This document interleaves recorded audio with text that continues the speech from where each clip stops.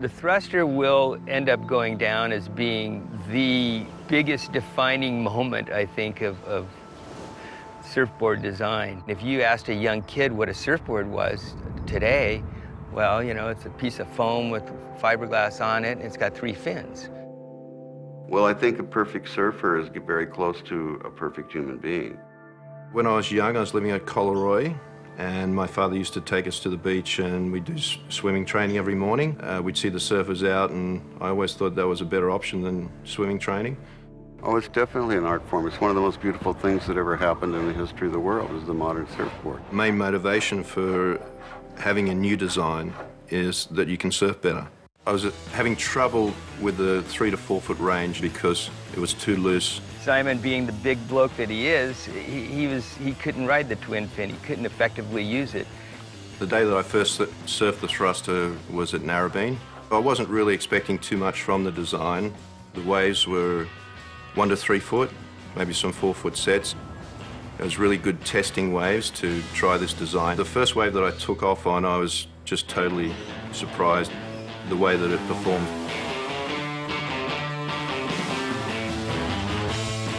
In effect, it was combining the best elements of the single fin and the twin fin, which was just, you know, beyond my wildest dreams.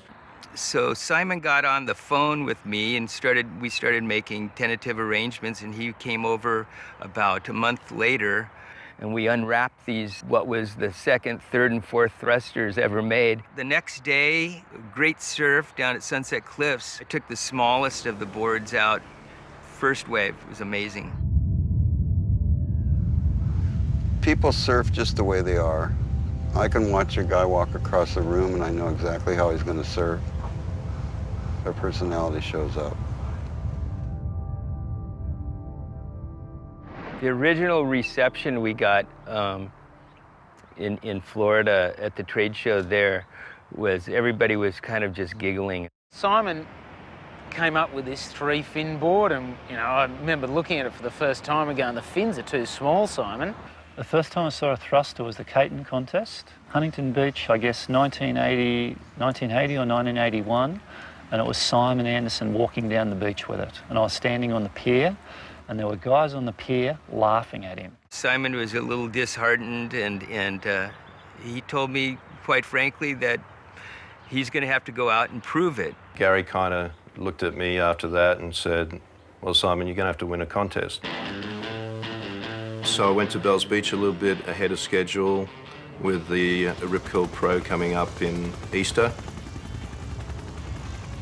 It was a beautiful day, lovely blue sky. The water was in fact green, 12 feet, and just pumping, and got 3 or 4 nice rides. Board felt unbelievable. Carving these quite amazing arcs, I think, that hadn't been seen at Bells Beach to that point.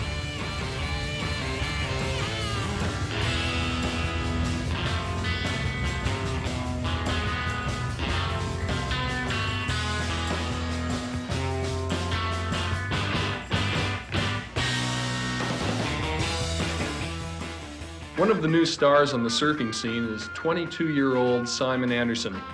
In the past 6 months, Simon has won 3 of the 4 Australian contests, and by the end of the year has a good chance of becoming the world professional surfing champion. Simon, the professional surfing circuit concludes in Hawaii. You're on your way there very shortly. At the end of the contest season, do you think that you'll be #1 or on top of it? Yeah, well, I'm reasonably confident, Jack. I've been putting in a lot of work. Americans were feeling quite brittle by this time because the Australians had come over to Hawaii and pretty much dominated. When Mark Richards came over, and he was the best surfer in the world at the time. They came in and you know, just matter-of-factly beat everybody. When Terry Fitzgerald came over, he was the best surfer in the world at the time.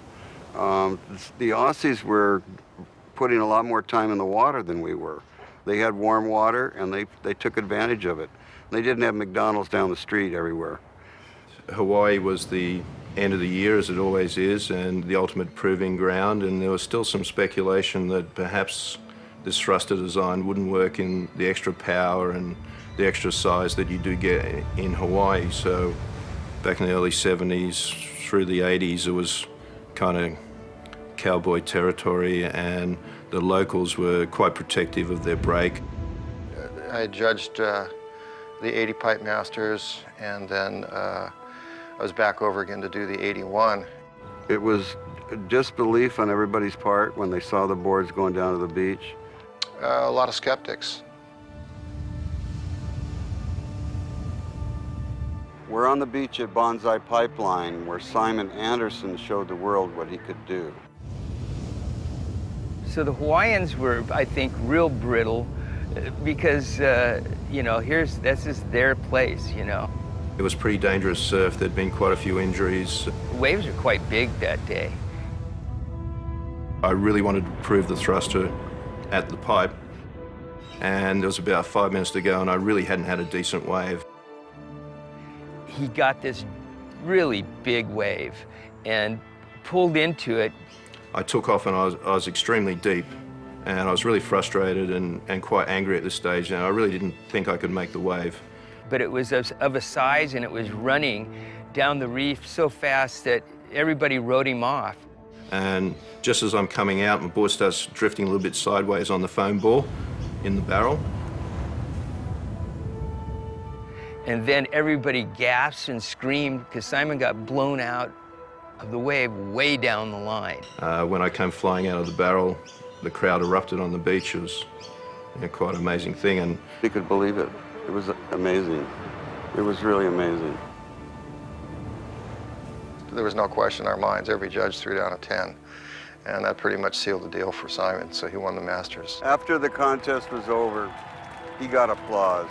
Simon really got applause. One of the things that happened with the thrusters, it was such a great design that, quite frankly, it just pretty much ended all work. You could have patented 3 fins on a surfboard at one point, but now it's been given to the world and nobody can do it. Globally, I would say just about every shaper on the planet started making 3-fin boards. Everybody had a thruster within about a year and a half. When Simon showed up in '81 with the thruster, it changed the surfing world from then on.